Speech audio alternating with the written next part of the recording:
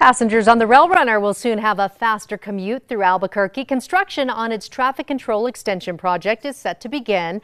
News 13's George Gonzalez is live at the downtown Albuquerque Rail Runner station with a look at the changes that will save you time on the train. George?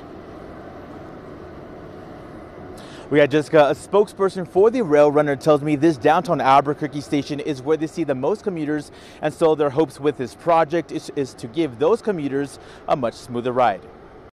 This is the centralized traffic control extension, and basically it's going to do a number of things to improve the Rail Runner experience, but more so to really help the flow of trains in the downtown corridor, which it's very busy along that line.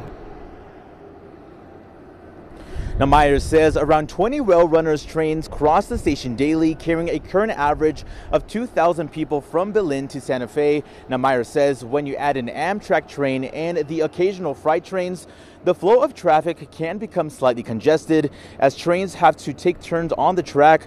So the plan is to try and increase the speed of the Rail Runner and decrease travel times, which would include regulating train movements to control signals and switches.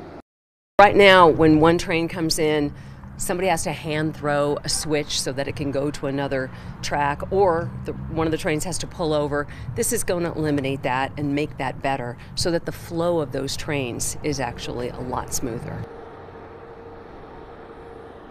Now, part of the redesign would also include the reconstruction of about a mile of track near 2nd and Alameda that would result in 2 sets of tracks that the Rail Runner could use. Now, Myers says the redesign would also increase track speeds from 20 miles per hour to up to 60 miles per hour in those areas, which could decrease travel times by up to 9 minutes. Back to you. All right, thank you, George. Myers says the plan is to have the project complete by the end of the summer, but says delays in materials could prolong the plans.